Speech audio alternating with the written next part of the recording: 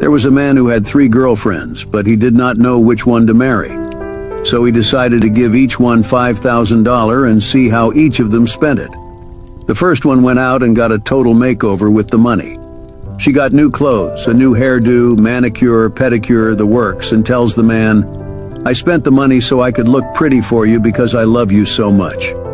The second one went out and bought new golf clubs, a CD player, a television, and a stereo, and gave them to the man.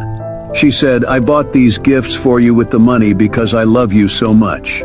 The third one takes the $5,000 and invests it in the stock market, doubles her investment, returns the $5,000 to the man and reinvests the rest.